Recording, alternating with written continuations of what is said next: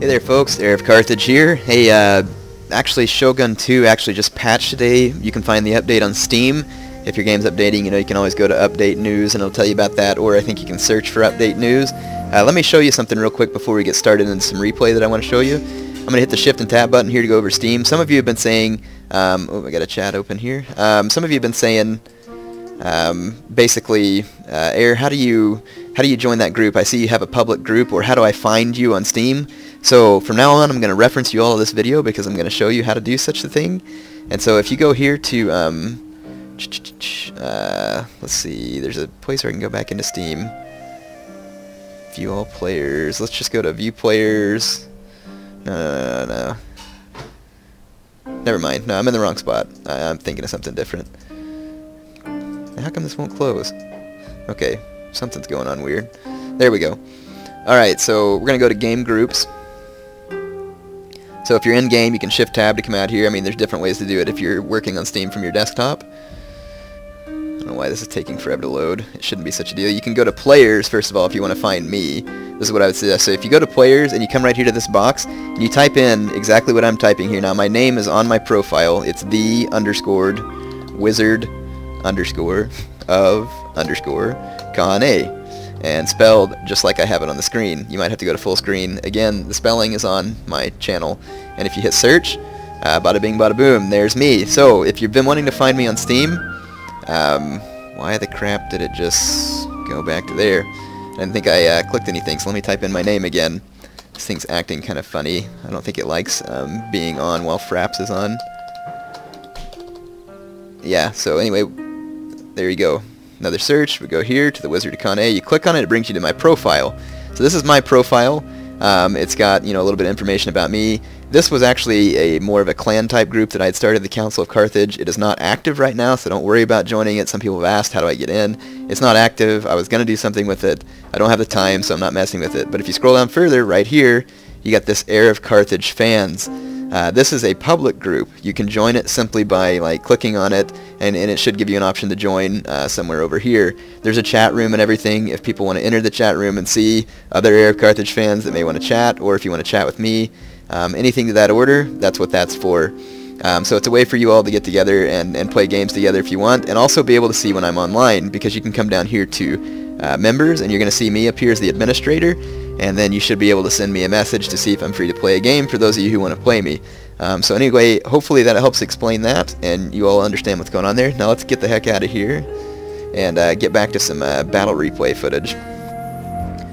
So let's load this up. We're going to go to battle replays. I wish it would just always organize it by save date. I believe, yeah, this is the one I want to show you. This is another battle where I played against the same guy that you saw in one of my other videos, Unreal. So let's watch the replay. And this is on, you can see the map name up there. I can't really pronounce it, and I'm not going to attempt to. But you can see that I have pretty much a gigantic octagonal fortress. And this fortress was much bigger than I even expected. I mean, you can see that it's pretty big. And so once again, to the unfortunate fate of my opponent, he has to try and face off against Heir, while Heir has a gigantic fortress from which to defend himself. And it's going to create problems. Now, I bring the exact same army that I did in my Shogun 2 online battle video number 12. So if you want to reference back to that, I brought the exact same army. I used similar tactics, albeit some of my tactics were slightly different. Here are my units. I have up front 2 units of Bow Ashigaru, just the same as last time, and I'm just introducing these for some of you who may not have seen the last one. Oh, I actually have 2 veteran, 2 of my Ashigaru units are now veteran for me having used them in siege battles. I only use these guys in siege battles for the most part. I got Patchy's rifles right here. That's my Matchlock Ashigaru, and over here I got, this unit is called Patchy's Got's a Gun. So maybe you'll enjoy that. So my two Ashigaru units, and the only thing I upgraded them, you can see they have chevron. This one has now, it went from 10 reload skill to 30 reload skill, and this one has 20 reload skill. So basically my men just reload much, much faster. Now my opponent has brought a very similar army to what he did last time. He's got a unit of fire rockets. Those were the guys that everybody seemed to like. There they are. And then he's got 5 units of bow samurai. There's some of them marching up the hill. And then in the back he's got 2 Nodashi samurai mixed with 2 katana samurai and 1 longsword Ashigaru. So there they are, and then you can see his avatar back there as well. In fact, they just patched the game. I'm curious to see if they fixed Patchy's armor yet, but I didn't see that in the list on the update, so I'm not sure. So let me just say a couple of things. Oh, let me explain to you what I'm doing right now. I bring my archers up to garrison the walls, and my opponent actually has the range to start firing at me pretty much right now. And I went ahead and backed up to make him think, oh, I'm just going to retreat to the citadel and defend from there. And so that's what I wanted him to think I was doing. So I get my men to start running up towards this ramp, and this is all a ruse. I don't know whether my opponent really bought this or if he just intended on coming over the first walls or what. But it works to my favor. I'm going to assume that he bought it because he starts climbing over the walls thinking that his bow samurai are not in danger of being shot. But that was, like I said, an absolute ruse, and so now that he's climbing the walls and he's committed to that, I'm going to run my men forward and start unleashing on his bow samurai just as they're coming over the walls, and they will not be organized to fire back at me. I'm going to fast forward in parts just so I can get more video in here in less time. Yep, so here's his bow samurai coming over the walls, and they're just getting absolutely eaten alive by my arrows. For some reason there's...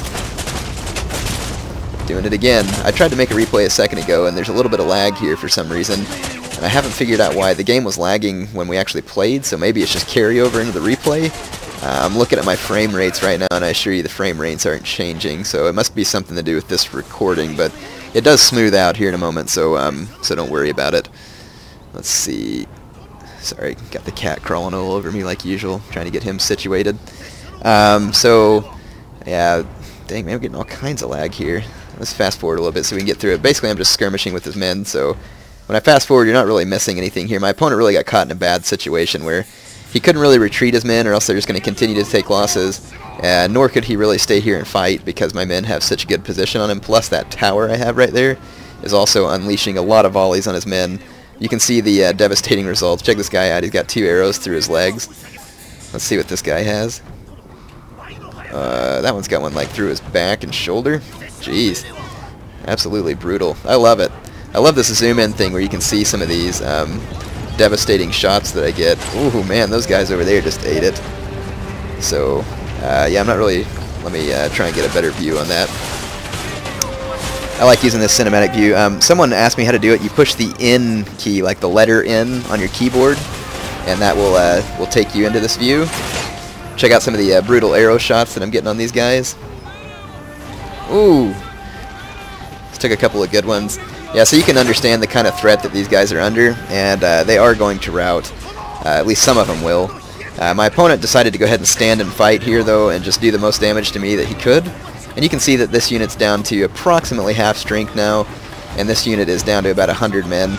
So, considering that I only had 2 units of bow Ashigaru to his 5 units of bow samurai, me using this tower and that strategy right there was incredibly effective in luring my opponent over the wall. Now, he did get smart, and he did not run the remainder of his bow samurai units over the wall. Very incredibly intelligent decision by my opponent. Now, he has run into the fort, but this time he can't really use his cavalry to make a quick run at me, because the gate to get to the next tier is actually over here.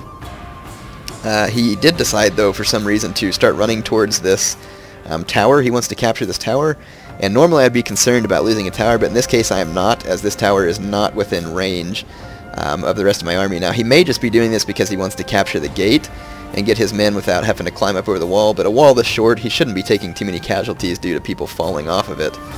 But while his cavalry was here, I did take as many pot shots at it as I could, and I killed 4 cavalrymen. He's got his general up here too. This is pretty brave.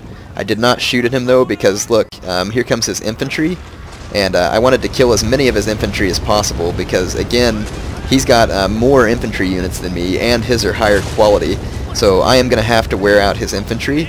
And you can see that they're already very tired because they had to run up that hill, and that's also going to play into their morale. But again, I'm going to retreat now that he's here. I'm using the many tiers of my fortress to my advantage, so you can see me there retreating. And he's going to crawl all those men over the wall. He's going to go capture that tower. But check out how much damage this tower can do. Just in the meantime, while he's crawling over the wall, the tower is going to continue to rain death down here on his men. So, you know, that's going to be costing him, and that's part of my strategy here, though. is to whittle down my opponent by using the many tiers of my fortress to full advantage. Now he does have his fire rocket units. Where are those guys? Yeah, he's got his fire rocket units somewhere. I can't remember where they're at. He's going to bring them into play. And then check it out. Now I've set my bows up on the next tier, doing the exact same strategy. So now that his men are climbing up and over the walls again, here's his Nodashi samurai and his katana samurai, and they're just getting wasted on by my archers. So this is a lot of losses that my opponent just has to sit here and take until he. So now he doesn't have really a choice but to run forward and rush over the next wall. And so here you can see all of his men reeling in pain and dying from arrow shots. Look at the damage that I've done to this katana samurai. They're down to 103. This unit's down to 111. This unit is down. Only lost one man there. His bow samurai are very beat up, and they're having a hard time fighting back against my archers due to what's going on here. This unit of Nodashi is down to 76 men. So I've caused extensive damage to his infantry already. My opponent did fire rocket this gate open. That was a smart move. He definitely needed to do that. He needed to force my archers back. And the reason why I have to retreat is because now his men can simply run through this gate, including his Yari cavalry, which would be incredibly dangerous to my archers. And so now I'm going to retreat to my final destination, which is the top tier. So I really feel bad for my opponent in this battle. He had to attack me in a gigantic fortress. And to me, even though I really think the attacker should get even more money when having to fight in a 4-tiered fortress. Now, not necessarily at Kyoto, but in this fortress he should get more money because these tiers make a difference. There's a reason why castles were built this way, and it's because you basically just fight a war of attrition against your opponent and kill as many of them as you can until you get to this very last tier. And then by the time they get here, they're so worn out, they're so tired that they just can't do anything. Now, he could win this battle if he brought a really smart army and worked against me, but I mean, it's going to be tough. I mean, don't kid yourself, it's going to be tough. Now here my opponent made kind of a micro mistake with these fire rockets. He was wanting to run them through this gate, but my tower's right here, and or actually he captured that tower, my bad. I'm getting ahead of myself. Okay, it's this tower up here. Sorry, that's a spoiler. I wanted to let you know why I was being stupid though. So you can see my bow units now are pretty much beat to crap. I got 71 men in this unit and 24 in this. So my opponent is going to stand here and skirmish at my bow units. So yeah, you're going to see him moving his bow samurai into position. And he's also going to be resting his infantry here for a while. That's pretty intelligent. His infantry is extremely thrashed. And here he's trying to capture this tower. Check it out. This Nodashi samurai is down to 43 men. Look what that tower was doing to him here. So you can see the devastating effect these towers have. He should have his infantry in loose formation as well. That's one mistake that my opponent made that he could have corrected. But like I said, he is bringing up his bow infantry. At this point, if I were my opponent, I would use the bow infantry in any way that I could to gain an advantage over my infantry. I would basically be finding a way to target my infantry. But check it out. He accidentally marched these guys a little bit too well. Yeah, you can see that they're not there yet, but they're perilously close to this tower, and he's trying to now he's trying to shoot at some of my infantry up here. So you can see that right there. That's my Apache's Matchlock Ashigaru. He knows they're a threat, so he's going to start firing up there. You can see the fire rockets launching up in that vicinity. They're not necessarily real accurate, depending on the range and depending on what they're shooting at. They're pretty accurate versus buildings. Of course, buildings, you know, are a big target. Check out that misfire. Lit this building on fire. That's cool. This game's got some cool effects. Very much so. I like it. He did kill some of my my Apache's rifles there. You can see. I'll let you enjoy some of the scenic shots there. But hopefully you can tell. Oh, look, yeah, this is where it happens. His men, like I said, are perilously close to the range of my tower, and now they are there. And you can see that this dude just paid the price, took an arrow right through the chest. And those towers are instant death to small units like this. I mean, they're a threat to even large units, and to well-armored units, and to an unarmored small unit like this. My opponent really should have started running away, but I don't think he realized these men were coming under fire from that tower. So here I didn't even have to use any of my archers, and I end up taking out his fire rockets before they can reach their maximum damage potential on my men. So this was very fortunate for me. I think at this point he did realize it, and he started trying to crawl them up this wall. Yeah, he ran them back this way. He's trying to get them out of there. This battle's pretty long. Like I said, my opponent's being smart. Check it out here. He's using all of his arrows. I say he's being smart. He's being smart in a way. He's using all of his arrows, what you want to do, but what he's doing that's not smart is, check it out. Do you see my archers firing back? That's right. You do not. I think my archers are nearly out of ammo. Yeah, I think they are out of ammo. I mean, these guys have some arrows in their bows, but they're not shooting. But they're very nearly out of ammo. And then look, I've only got 3 men in that unit and 43 in this one, and they're not firing back. So if they're not firing back, my opponent's really, the reason they're not firing is because I don't have an angle on them. My opponent's really wasting his arrows here. He should have gone ahead and started targeting my infantry, and if he needed to, moving over to this side and coming wherever he needed to get at my infantry. Check it out. My opponent moved up his fire rockets 1 more level, and these guys are now filled full of musket balls. My Apache's rifles here absolutely trashed him. So he let his fire rockets get way too close to my keep. My matchlock units get some serious kills in this. Now, in my last video, I told you I was going to demonstrate the best use for the matchlock units, and that was because I was confused. I forgot that this was the battle where I actually had better luck with those matchlock units. They were pretty effective, and I'm sorry that I don't have the results screen to show you that. Like I said, it was taken too long ago. And here's how I'm going to show you their effectiveness. My opponent has to come through this gate and crawl over the walls, and so I quickly rush to garrison all of my my matchlock units right there. And now they're easily within range of my opponent's units as they come through this gate, and so you're going to see pretty much a wholesale slaughter of his men at the hands of my matchlock units. And there's 2 reasons why I suggest matchlock units. Some of you are saying, well, arrows are better because they have better range and they have an arc. That's true, but you have to remember that you have a couple of things working for you in a siege battle, and this is the reason why I personally like the matchlock Ashigaru. It doesn't mean that you have to use them. It's just that, number 1, the matchlock fire has a morale effect on enemy troops, and so for me shooting his... look, right here, here's a good example. Check out the morale of these men dropping. So they're already having to siege this fort and run around and get tired, and then the fact that my matchlock units are shooting them in the process is causing a lot of morale effects. So check it out, I moved this matchlock unit over to here, and now they're just absolutely ripping these guys up. And they can continue to shoot at these forces while they try and run through this gate that my opponent opened. So now I have kind of a choke point set up. Check out these bow samurai just getting cut down.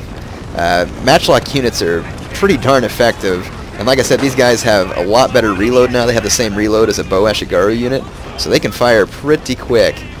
And you can see that my opponent's units are heavily demoralized. His general's unit is all shot up.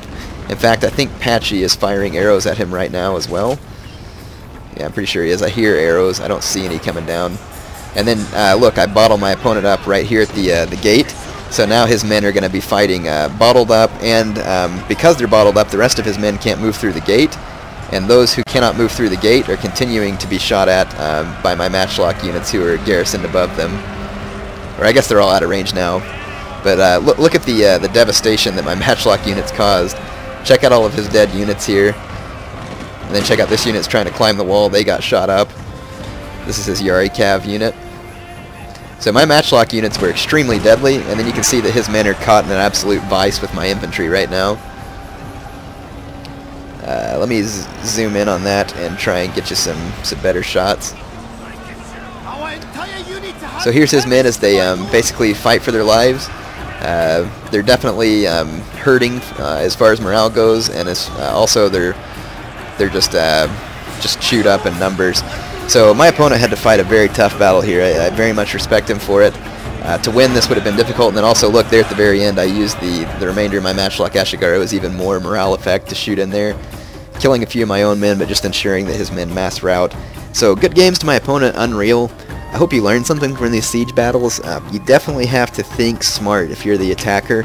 Don't fall for any of the ruses that your opponent might use at you. You can see that as the defender, you definitely want to use the tiers of the fort to your advantage. Now again, this only applies to multi-tiered forts. So think about that, and don't just be willing to go ahead and face your opponent on the lowest tier, because your men are very likely to rout. You want to use those tiers to your advantage, whittle the enemy down, and then face them at your strongest point, which is basically the citadel of your fortress. So hope you enjoyed these siege battles. Hope it sheds a little light on some further strategy. Everybody can feel free to join the Heir of Carthage fans group. It does count as a clan on Shogun 2 Total War. It is not a clan in the fact that we play competitively, but it will allow you to earn clan tokens. And hey, if you come and do good, by all means. Our clan now is renowned for its fame. We just got promoted from tier 9 to tier 8.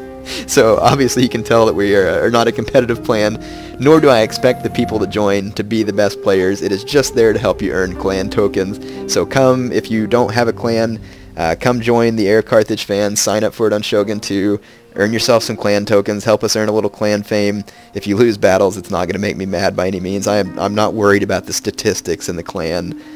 You know, obviously, so just join it, have fun. If you need to use it as a way to get clan tokens, that's what I use it for.